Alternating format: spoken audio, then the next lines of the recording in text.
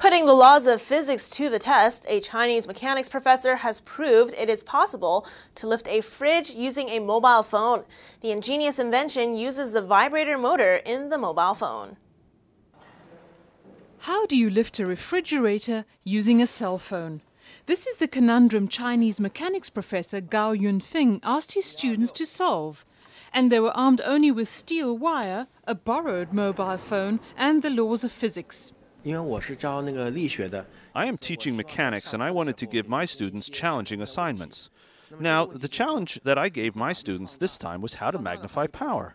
Magnifying power itself isn't too hard, but greatly magnifying it is the challenging part. For example, increasing it 10,000-fold.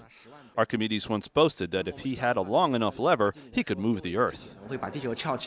In just 2 weeks, the team came up with a solution.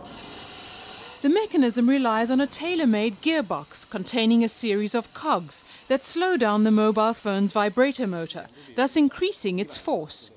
Slowing the spin of a motor which could lift weights of only 1 gram magnifies its force 100,000 times, says Gao, making it powerful enough to lift up to 100 kilograms.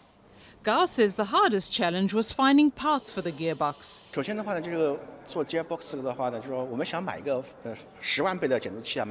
In making the gearbox, we couldn't find a device to reduce weight, so we had to make one ourselves. We searched a lot of shops to find the parts to put it together.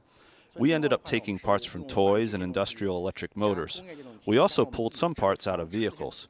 We had some technical problems.